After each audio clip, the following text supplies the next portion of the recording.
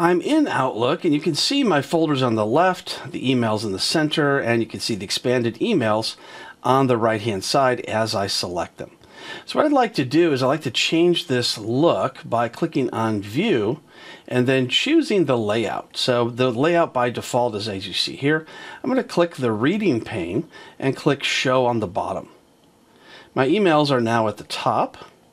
And then as I click on each email, you're going to see that email show up there at the bottom. Now I can also choose Layout, Reading Pane, and choose Fill Screen.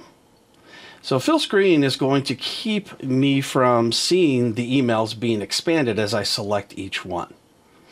But if I click on it, it's going to open up. And I can close it simply by clicking the X. Let's go back to Reading Pane.